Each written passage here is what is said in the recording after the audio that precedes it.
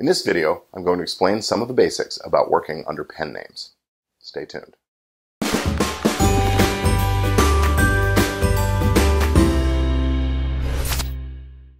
Maurice asks, do you know if there are any rules for using a pen name when writing a screenplay?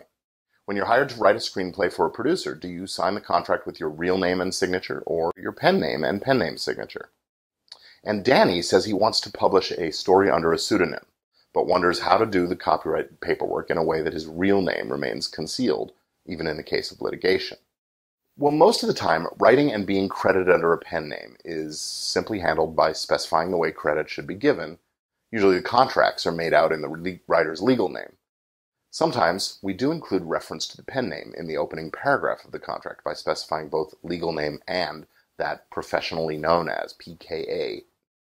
For example, if I was writing under a different name, the contract might say, this agreement is made by and between Gigantic Productions and Gordon Firemark, PKA, William Writes a Lot.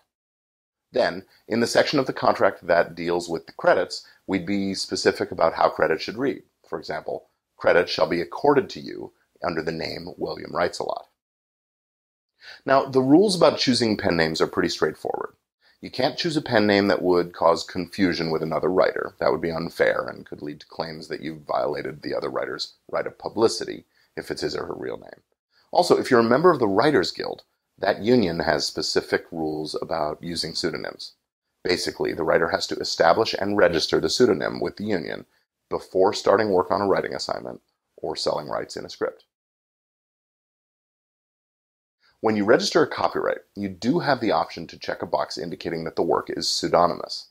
If you write under a pseudonym and don't want to have your identity revealed in the Copyright Office's records, just give your pseudonym and identify it as such by checking the box, and leave the space for the name of the author blank. If an author's name is given on the form, it will become part of the office's public records and can't later be removed. When you register, you still do have to provide an address so people can contact you as the copyright owner. But you can use an agent or attorney's address or a PO box for that kind of thing to help conceal your identity. But even if you register pseudonymously, if a film gets made based on your screenplay and you get paid for the script, your legal name will be on the contract, so it will come out in the discovery process if there's ever a lawsuit where that information becomes relevant. Do you like what you see here? If so, please subscribe using the button below. And if you have a question you'd like answered on this series, please go over to firemark.com/questions and fill out the form.